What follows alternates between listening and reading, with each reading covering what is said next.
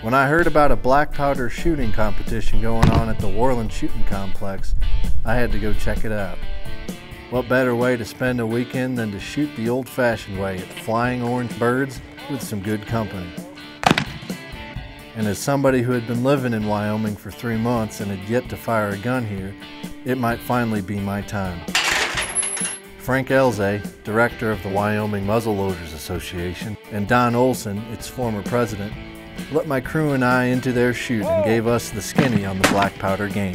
He hits him. You know, if you got powder on the tip, it has to be covered. The only way that this powder is going to go off is with a spark or a source for flame. So it's perfectly safe back here. The only unsafe part of it is everybody here is old. Yeah. All right, well, let's go shoot. We're going to get a nice side shot of you shooting that gun. Yeah, yeah, suck it in. Just a lot of pressure, you know. Yeah, I know, but it's good for you. Don't let being on TV bother you, Dave. Oh.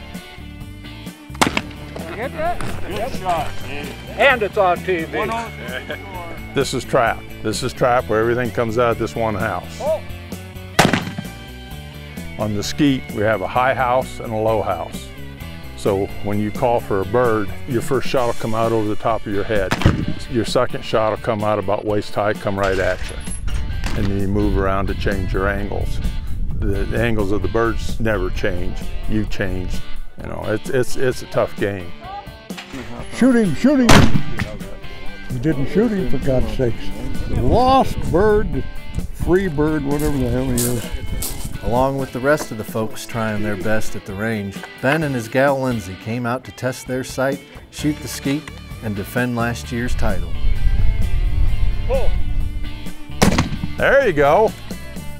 How can you miss that nice straightaway and then break something like that? I'm Ben Elze. I'm here because my father puts this on and I'm forced to go. No, I'm here because I love doing it. Been shooting black powder since just a little guy. Just a good, cheap way to spend the afternoon, I guess. Tell the truth, you came over here to follow her. And yeah, and she makes me come too. I know. Well, we had to come because she's got to uphold her range. She was the women's champion last year, so. By default. There you go. I'm Lindsay Washkowiak. I come because I'm his girlfriend and I do get dragged along every year. But it's fun. That's mostly just for fun. Here we go, Ben. You gotta hit it. We need something to eat. Bring meat to the table. You can't bring a gun to the table. That was the head off your club.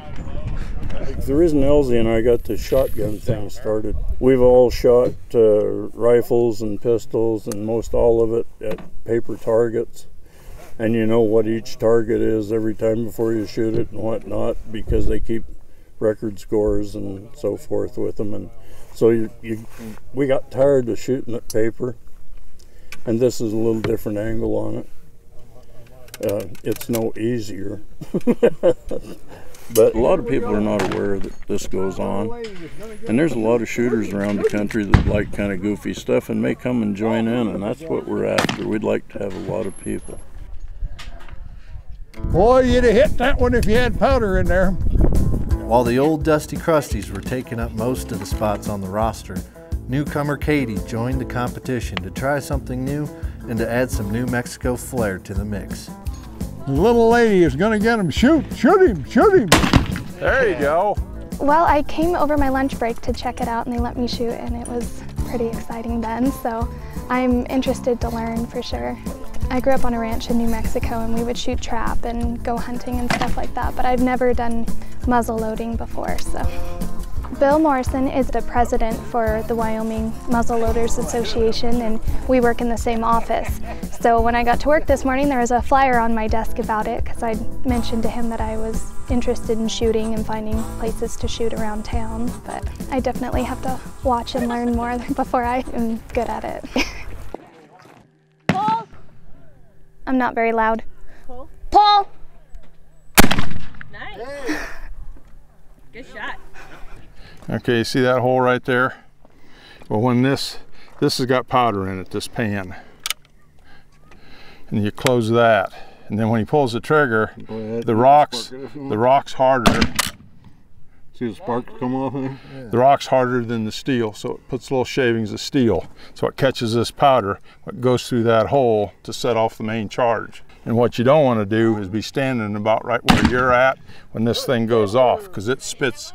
Yeah. Pressure coming out that hole, the same as it comes out the end of the barrel. Yeah. Flint shooters, if we're shooting on the line, they always announce, you know, flint, so the guy at the right-hand side can know to either do this or step aside. So unless you don't like him much. Yeah, then you don't say anything.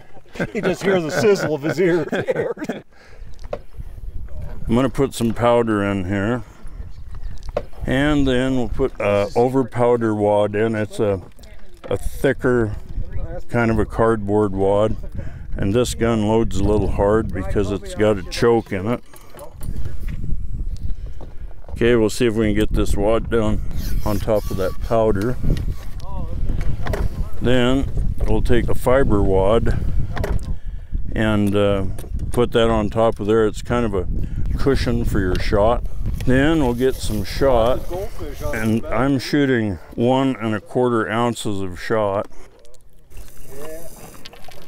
Then we'll put another little light wad on top of that. It's the overshot wad to keep the BBs from falling out.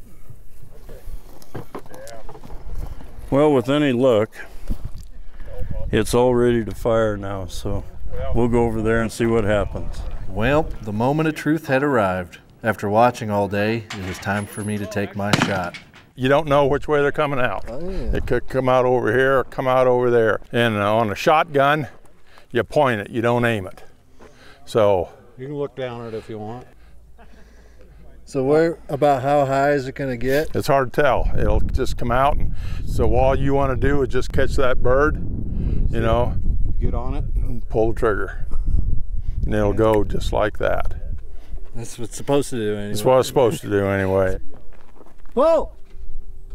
Hey, hey, hey! That's what I'm talking about! You got it? Yeah. Yeah. Well, it looks like playing all those video games is finally paying off. After a weekend of good weather and good shooting, everybody convened at headquarters where money traded hands, tallies were counted, and awards were given to the sharpest eye.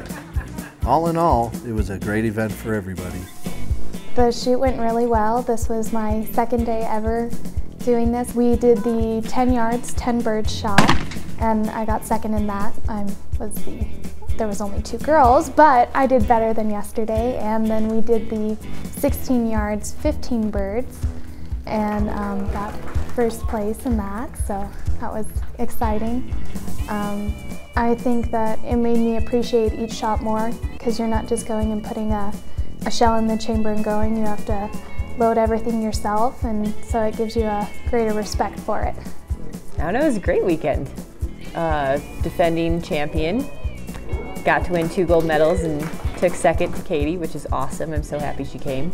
Can't wait to come back next year and defend my championship. More women should come out so I have challengers. Absolutely. Yeah.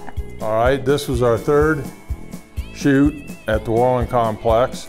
We had a great turnout. We had 20 shooters this year. We had more women shooters this year than we had last year, which hopefully we'll have more next year. And with the turnout this year, everybody was excited to do this shoot again next year. So next year will be bigger and better. And I guess that's it. Bird in the hand is worth 2 in the bush, but they're all in the bush.